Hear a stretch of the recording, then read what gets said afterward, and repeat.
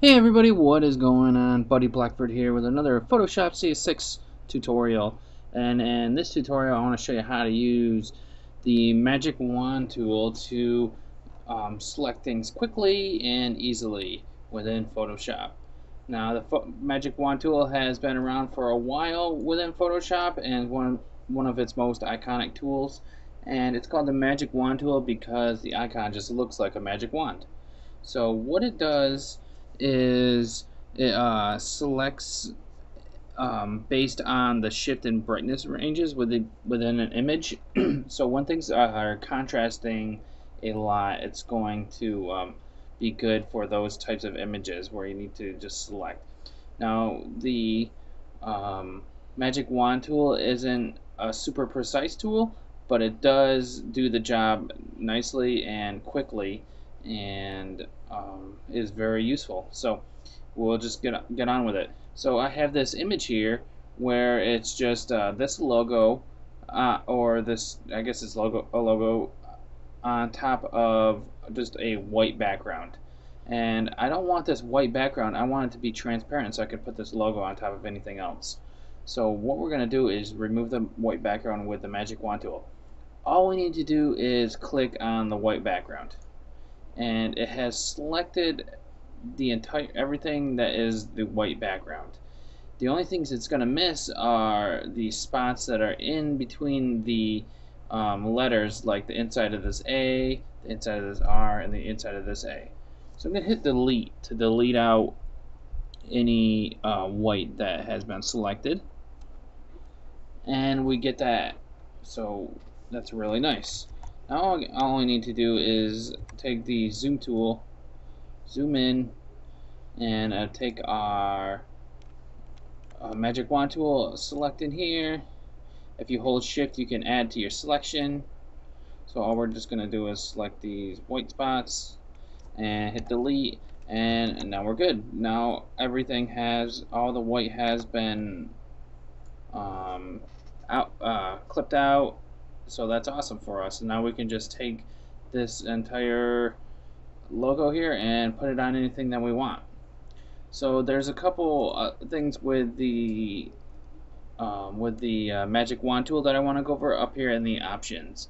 We've got our basic options that we have with all the rest. We've got our normal selection, add, subtract, and intersect. If you need more info on those, check out the marquee, square marquee, and elliptical marquee tutorial, which was just a couple back. We've got the sample size here, and then you can select the number of pixels by which to sample from. So right now it's just going to select 1 pixel, but you can select an average amount there, 5 pixels by 5 pixels, and you get the average color of it, and that's how those work for the sample size. We've got our tolerance next door, and the tolerance goes from 0 to 255, and the higher the value, the more information the magic wand tool selects. So the higher, so if this is up at 255, it's going to select a wider range of whites than if it was down here at 32. At 32, it's just going to pretty much select the white that you picked. You've got anti-alias checked for smooth edges. Contiguous here selects adjacent pixels within the document, so I usually keep that checked. And then we got to sample all layers in case we want to take something from every single layer and select it, or select multiple layers at once. So the magic wand tool is helpful at getting big chunks of objects out of your image. So if you have something like, take this bike at sunset or something like that, and maybe we want to try to select out this bike, I'm going to go ahead and select in the select the sky so we can delete that out.